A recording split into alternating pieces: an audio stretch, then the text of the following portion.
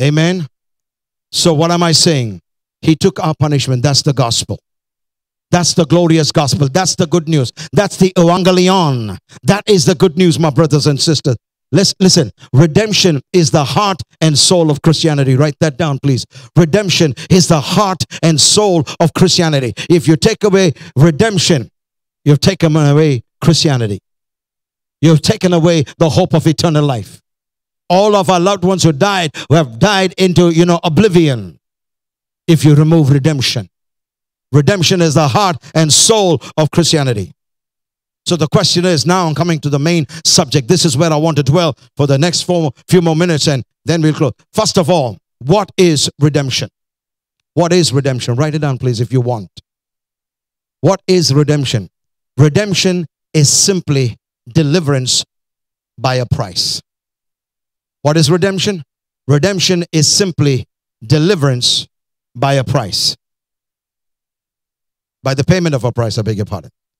Deliverance. Redemption is simply deliverance by the payment of a price. Okay. Redemption then focuses on how God bought us from our bondage to sin. How God paid the price. That's what redemption is focusing on. Please listen. It views the condition, of a person as a prisoner. It views the condition of any person who is in sin as a prisoner. Prisoner to what? Prisoner to his sin. And when he's a prisoner, listen, he is enslaved.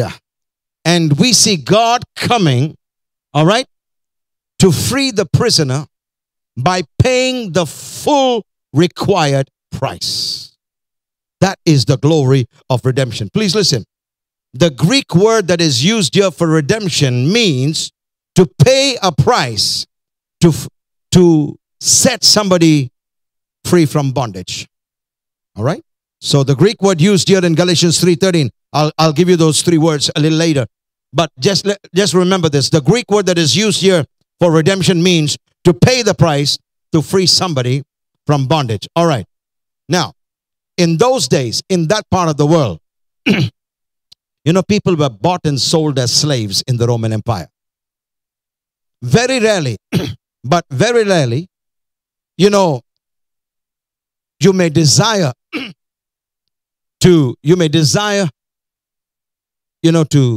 buy a slave, purchase a slave for the purpose of setting him free. Very rarely. Very rarely. You would, pay the price of the slave for the sole purpose of setting him free. All right? Let me give you an example. Let's say, you are concerned about a person that was a slave.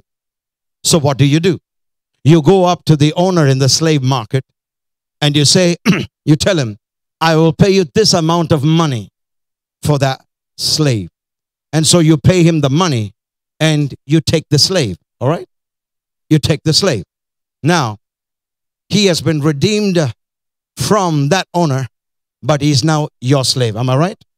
Why? Because you paid the price. All right? So, now you buy him and you start to bring him out from that slave market. You bring him out of that area altogether. Then you turn to him and you look at him and you say, I paid for your freedom. I did not just pay for you to be my slave.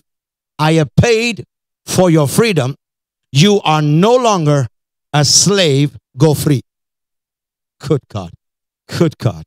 You should break out into praise. I tell you, sometimes you have to leave your sophistication and all that and just break out into a praise, because that slave was you. That slave was me. God took me by the hand. Jesus paid the price, brought me out from the slave market of the world, and he took me out of the hands of the slave master, Satan, and he brought me out. And I thought I was going to be his slave. And then he said, listen, I did not just purchase you. I paid for your freedom. You are no longer a slave. Go free. You should celebrate your God. I mean, you cannot be, tongue-tied when you hear these kind of truths. I mean, he paid the price, brought you out from that slave market and said, go free. What more can you do, my friend? What more can God do for you than to free you once and for all? Good God, I wish I had a witness in here. Are you understanding what I'm saying, church? Is it too deep for a Good Friday service? You got it? Because you're quiet, so I don't know which way to go. Listen, now we have been free. That's the word that is used here. What is the word? It means to buy somebody with the sole intention to set them free. God, saved us, bought us, not to put us in another dungeon of slavery, but to free us. That is why Galatians 5 verse 1 says, stand fast, be steadfast in the freedom wherewith Christ has set you free. Glory to God. Amen. So there we have it. You have that we have been purchased, for the sole purpose to be set free. So redemption then is the deliverance by the payment of a price. Am I right about that? All right. Now, everybody in this world is a captive. Yes or no? All right. Everybody in the world is a captive. Captive to what? Captive to what? To sin. Right? Now, sin demands a price to be paid to release its victim. What is the price? What is the price? The Bible says the price or the wages of sin is what? Good. You're very good with your Bible. Glory to God. So, sin demands a price to be paid if it's to release its prisoner, its victim. All right? It demands a price. What is the price? Death. And the Bible says Christ redeemed us from the curse of the law. How? By dying. He had to pay the price. Right? What was the price that he had to pay? How did he redeem us? Here it is. In order to free the slave, he had to pay the price that sin demanded, which is death. Watch this. 1 Peter 1, 18, 19. How did Jesus redeem us? Here's the whole point of redemption. Knowing that you are not redeemed with corruptible things like silver or gold from your aimless conduct received by tradition from your fathers, but with the precious blood of Christ as of a lamb without blemish and without spot. When he shed his blood, his life went out. You see, the devil didn't know that. He was goading the soldiers to take more blood. Let me tell you, Satan is a bloodthirsty hound of hell. He's a bloodthirsty bulldog from hell. But what he didn't know was the more blood he took, the more he destroyed his hold over human race. Because I'm telling you, as long as the blood was locked up in the body of Jesus, it couldn't do anything. But when the blood was spilled, the blood began to speak. I'm telling you, my brothers and sisters, the Bible says in the book of Hebrews that the blood of Jesus speaks better things than that of Abel. Wait a minute. Abel's blood, as long as it was inside him, never spoke. The blood does not have a voice as long as it is inside of you. But the Bible says when the blood of Abel was spilled on the ground, God came to Cain and said, the voice, the sound of your brother's blood I am hearing. I tell you, my friend, as long as the blood of Jesus was inside of him, nothing happened. But when the blood was spilled, it spoke and it said, it is. Hallelujah. Somebody got to thank God for the blood. Because until the blood came out, it did not speak. But once it came out, it spoke your salvation and mine. It spoke your redemption and mine. Once and forever we are free. Hebrews 9:12. Not with the blood of goats and calves, but with his own blood he entered the most holy place once for all, having obtained eternal redemption. My brothers and sisters, Christ has obtained for us eternal redemption. Everybody say eternal redemption. Say that again, please. Look at your neighbor and say you are eternally redeemed. Now, what do you mean? Now, what do you mean eternally redeemed? What do you mean eternally redeemed? That means once redeemed, redeemed forever. Oh, come on, help me please. Once redeemed, redeemed forever. I can never go back to sin again. I can never become the slave of Satan again. I can never go back to that slave market again. I may sin sometimes. I may slip and fall, but I'm not a sinner. I am made righteous once and for all. If you are redeemed once, you're redeemed forever. Amen. You are redeemed forever. Watch this. You are redeemed forever. From what? Poverty, sickness, spiritual death. Forever. Not for a while. Not for a short season. You are redeemed from poverty, from sickness, from spiritual death. Forever. Somebody holler, I'm redeemed. Ramakasate. There are three primary Greek words that are translated as redemption in the New Testament. The first one is agorazo. A-G-O, if you're writing. A-G-O-R-A-Z-O. Agorazo. Agorazo comes from the word, Greek word, agora. Agora means the marketplace. In a secular sense, you will go into the market to pay a price and buy something. Am I right? Every time you go to the market, you pay money and you buy some stuff. Yeah, right? You see something you like, what do? You purchase it. Am I right about it? Now, applied to redemption is the same thing. It means being set free. Watch this. Being set free from the slave market by paying a ransom. Amen? All of humanity was in the slave market of sin. And who is the slave master? Satan. Right? The slave market is the world. And the cause for the slavery is sin. And then Jesus comes. Who is Jesus? He is our Goel, our Redeemer. And he comes to pay the price. Because sin demands a price. And so he comes to pay the price. Why is he coming to pay the price? So that he can free us from the slave market of sin. Free from the evil age. Free from corruption. Glory to God. Free from the yoke of bondage. Free from sin. Free from judgment. Free from death. Free from hell. That's who you are. Somebody holler, I'm free. You're free from sin. You're free from judgment. You're free from condemnation. You're free from being a slave. You are free from hell. You're free from eternal death. Somebody shout hallelujah. Somebody shout hallelujah. Somebody shout hallelujah. I'm telling you, the moment he prayed the price that sin demanded, I tell you, sin had to let you free. Sin had to let me go free. That's redemption. The first word is agorazo. The second word is ex agorazo. Ex means out of. X means out of. When you add X to agorazo, it means, watch this, to go into the slave market, pay a price, all right? Pay a price to free the slave, and watch this, and then pay the price for the slave so that he can never, ever be sold as a slave again. Oh, come on, help me please. Good God Almighty. So Jesus came and Satan said the price is the blood, your death. He said, fine, I shed my blood, I died, I've come to free my man. He takes you, that's ex agorazo. He takes you from the slave market, walks you out. Then he says, keep going.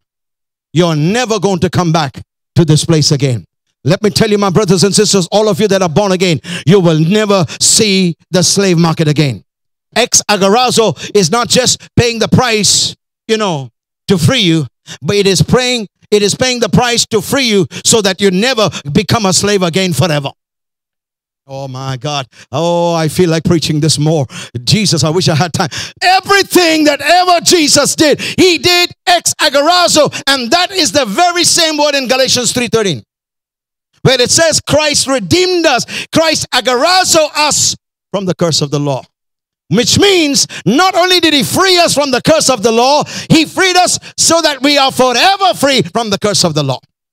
The law cannot curse you anymore. The day you put your faith in Jesus, you are free from the curse of the law. That's why you cannot say, I got my father's hereditary problem. Don't buy that. Don't buy that. Because let me tell you, hereditary sicknesses comes under the law.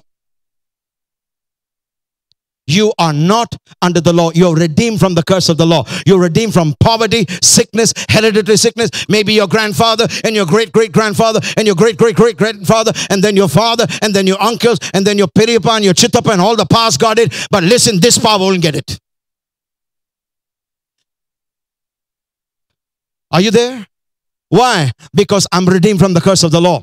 I am no longer going to go back to that slave market. All right, I'm running out of time. The third word is the word latro. L-U-T-R-O, but R-O-O. L-U-T-R-O-O. That's the third word. The third word is latro. Latro means to set free or to deliver somebody from captivity. All right. So we have agarazo, which means to purchase. Ex agarazo, which means to purchase and remove from the slave market. And the third word, latron. The noun is latron, means having purchased and removed, you are set free forever. Did you get it? The first word, agarazo, means to purchase. The second word, ex agarazo, means to purchase and remove from the slave market. The third word, latron, means having been purchased and removed, you are now set free forever. You are free. You will never be a slave again. You'll never be a slave again. All right? The three words are found in three scriptures. I don't have time to read it. Write it down. Revelation 5:9. The word that is the word purchased there is the word agarazo. Revelations 5:9. When you go home and read it, the word, with your blood you purchased is the word agarazo. In Titus 2:14, where it says he gave himself for us to redeem us from all wickedness, the word there is latro. And Galatians 3:13, which we just read, Christ redeemed us. The word there is ex agarazo. So first the problem, second the provision. What's the problem? We are all cursed. What's the provision? Christ. Third, that brings me to my third and final point, the purpose. The purpose. The third and final point is the purpose. Galatians 3:14. Why did he redeem us from the curse of the law? Being made a curse for us, becoming a curse for us. Why did he go through all the pain and suffering of the cross? Why did he do all that? There's a purpose. Galatians 3:14. That the blessing of Abraham might come upon the Gentiles in Jesus Christ, that we might receive the promise of the Spirit through faith. That's the purpose.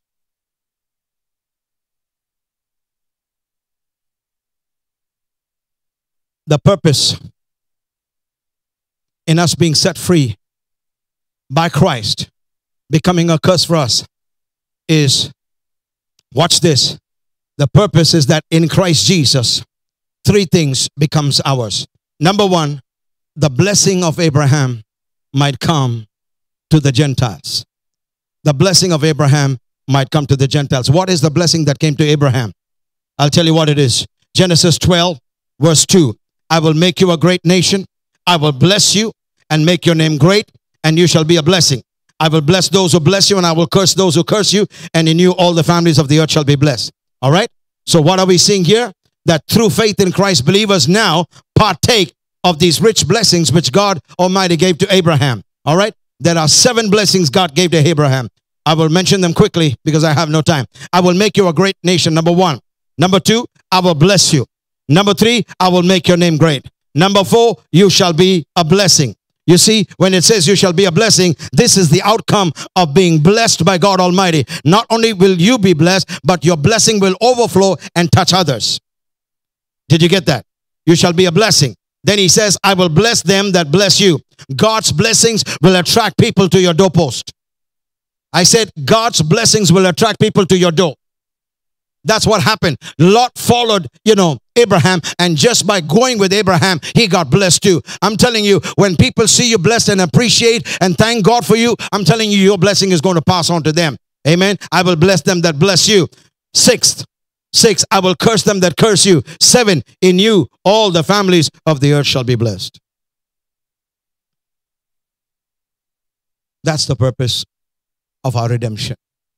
That the blessing, the 7-fold blessing that God gave to Abraham is now ours. Why? Why is it yours? Because Galatians 3:29 says, because you are Christ, you are Abraham's seed.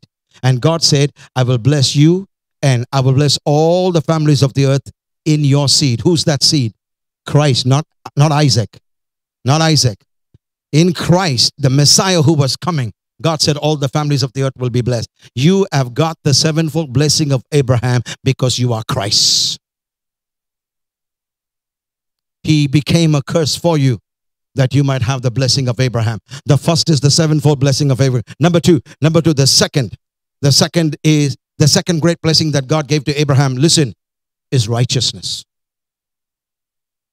Righteousness is one of the greatest blessings God has given humanity. Because having the sevenfold blessing of all, those great things, your name being made great, I'm telling you, all of that is useless if you don't have righteousness. Because righteousness is a right standing with God. All those sevenfold blessing is to bless others and you being blessed. But when you stand in righteousness, you can stand blessed before God. Amen. Romans 4 tells us, Romans 4:3 says, Abraham believed God and it was accounted to him for righteousness. So what was the great blessing, great gift that God gave Abraham? I'll tell you what, it's righteousness. He removed the curse, not through Abraham's works, but through Abraham's faith. In the same manner, the same blessing of righteousness by faith is ours today. It has come to us through Christ Jesus. Amen. The third, I'm closing with this. Thirdly, the third great blessing that comes to us. That's the purpose of Christ becoming a curse. That's the purpose of redeeming us from the curse of the law. That's the purpose of the problem. That's the purpose of the provision. And that's the purpose now. What's the purpose? The third blessing is that we might receive the promise of the Spirit through faith. You and I today have the third person dwelling in us continually because Christ died on the cross. Listen, what the blood of bulls and goats and calves could not do, the blood of Jesus has done.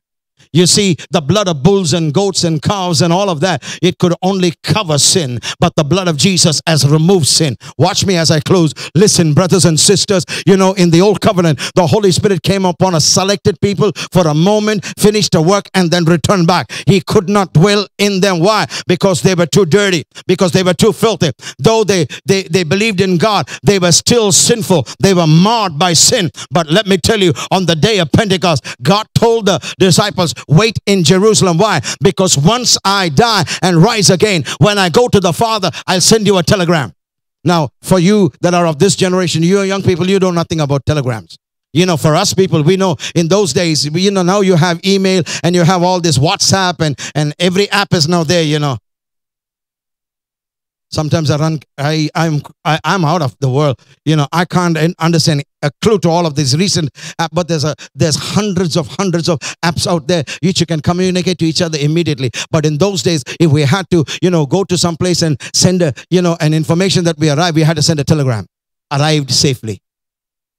When Jesus reached the right hand of the Father, he sent a telegram, arrived safely. Because they were all looking at him and all astonished and all afraid where he's going. He said, when I go, I'll send you a telegram. And when he went, he sent them a telegram. On the day of Pentecost, he sent them the telegram. What's the telegram? The Holy Spirit, the baptism of the Holy Spirit, the outpouring of the Holy Spirit, the coming of the third person of the Trinity. And when the Holy Spirit came, it was Jesus telling them, sending them a telegram. I reached safely. I'm not hanging around somewhere in the air. I'm at the right hand of the Father. Because I'm able to sit at the right hand, I'm able to send you the promise of the Father, which is the Spirit. Now, what is the work of the Spirit? I wish I had time. But what is the work of the Spirit? Number one, watch this. To produce in us a new heart, a new spirit, and a new love for the law of God, and a new desire to keep that law. Why did I have to close with that? Let me say that again. The work of the Holy Spirit is to produce in us a new heart, a new spirit, and a new love. For what? For the law of God. And a new desire to keep the law. Watch this. God never removed the law. He only removed the curse of the law. Got it? He never removed the law. We are still keeping the law. But we are not keeping the law to gain righteousness. Because we are righteous, we are able to keep the law. Amen? Now the Holy Spirit gives us a new heart, a new spirit, and a new love to honor the law, keep the law, and by keeping the law, glorify God. But listen, in the old covenant, you had to keep the law to gain merit with God. I don't have to gain merit with God. I have already got the merit from God by Christ. So I'm redeemed from the curse of the law. That means when I fail to keep the law because of disobedience, I am not condemned and go get cursed again. Why? I'm redeemed forever. Amen. All of us occasionally break the law. Yes or no? When you lie, you break the commandment. Do not lie, right? When you shout angrily, it's a sin. When you do something wrong, it's a sin. But you're not judged now. Why? Because that crime has already been judged. Your disobedience has been judged and Christ's obedience has been put into your account. So God can never hold you accountable. Please listen.